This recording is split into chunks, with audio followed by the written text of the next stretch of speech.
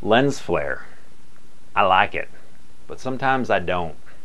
Well, here's a quick fix on a lens hood or a matte box for your camera that is pretty good.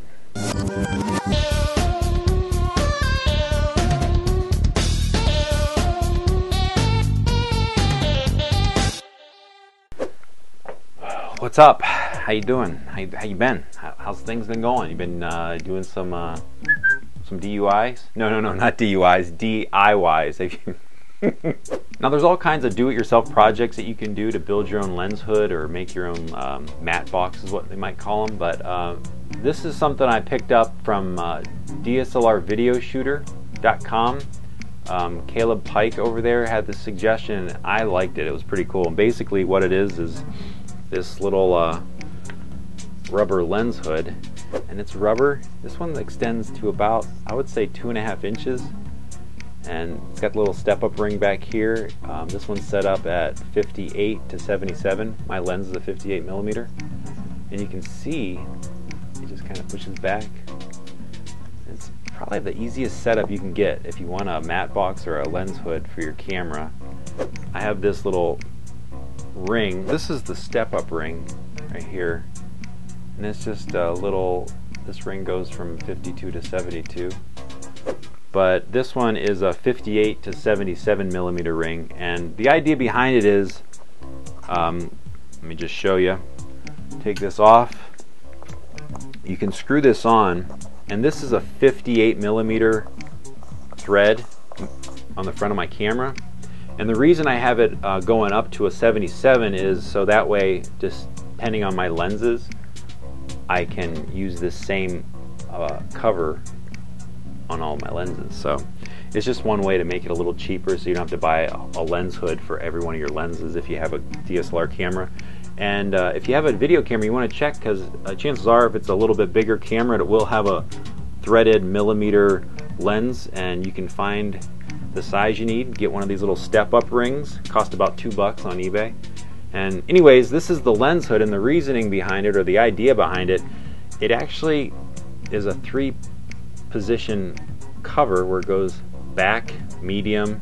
It doesn't really hold the medium, but it goes all the way like that. And for me, this actually, I know I usually like to do like do-it-yourself homemade projects, but this thing works perfect. And the idea that you can push it back out of the way, and if it gets bumped, it's rubber, doesn't matter.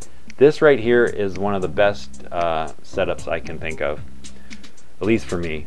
And especially for this DSLR shooting, I kind of can get my lens flares. I can pull it back when I want them, or I can push it forward when I don't. And the other cool thing is I actually use it, I just grab the edge and I use it to help focus, because you can kind of grab the tip here and you don't really see your finger in there. But anyways, that's a quick little fix if you haven't seen that or come across those before. I like the idea, and even if you only have one lens on your camera, the step-up ring might be an option because it makes the ring larger too. I don't know if you can see how big that is.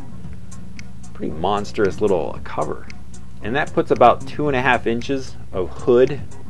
Puts my camera in the hood, and it just screws on and screws off, so if you don't even want it on at all, boom.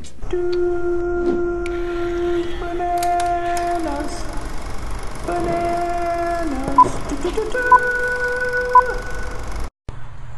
This is craziness. No, this is trespassing. Now I shall not do this again. Give me your lunch money, or give me your life. I have no lunch money. Then you shall die! Rancor!